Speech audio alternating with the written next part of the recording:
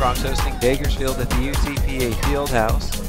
Halfway point of conference play after this game, and Shaq Hines with the early dunk. Bronx up 2-0. Then Josh Cleveland with the layup. Bronx up 4-0.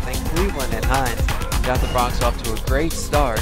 As Hines finds Cleveland here, Cleveland hits the layup and the Bronx are up 6-0. Now it's Hines' turn down low. He comes up with the layup.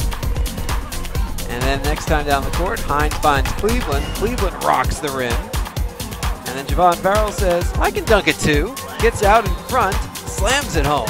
And the Bronx are up 12-5. A little later on, Hines out in transition, hits the layup.